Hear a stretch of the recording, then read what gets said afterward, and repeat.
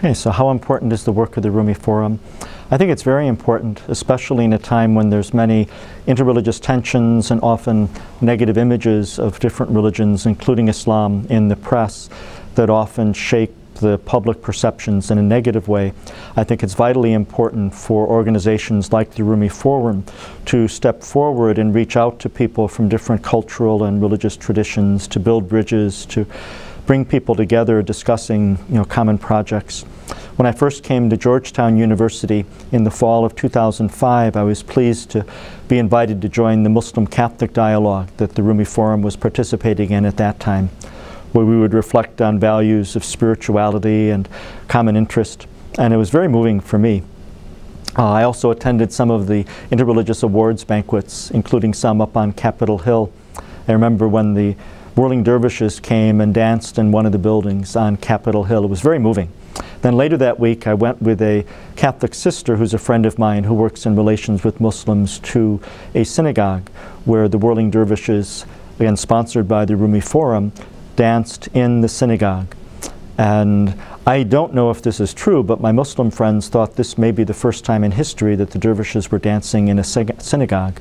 So I thought it was very significant that we had these cooperative ventures together. I forget the second part of the question. What do you see as the benefits to the wider community? And what do I see as the benefits to the wider community?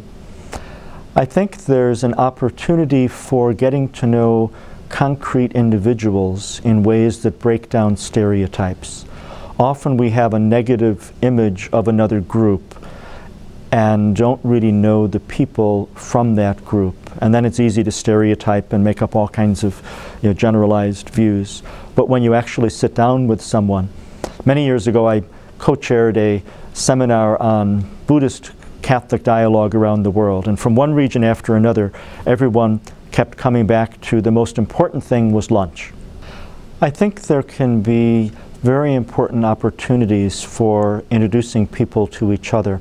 I remember going to a meal out in Fairfax County where I was next to a Buddhist gentleman from South Korea, and obviously it's hosted by Muslims, and I think there were Jews there that night as well, and so it was a very powerful way to get to know people.